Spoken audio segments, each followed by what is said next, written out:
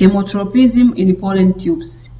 Positive chemotropism can be demonstrated by the process of fertilization in flowering plants.